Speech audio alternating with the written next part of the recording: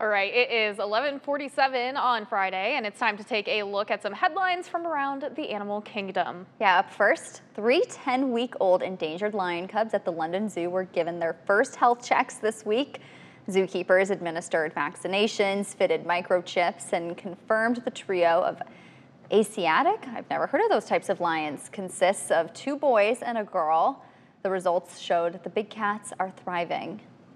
The Asiatic lion cubs are doing really well today. They're very strong and feisty. They're developing well. They seem to be very healthy, and everything checks out, so we're really excited. There are only several hundred Asiatic lions remaining in the wild, and they only live in the Gir Forest in India. It's an area that's roughly twice the size of New York City.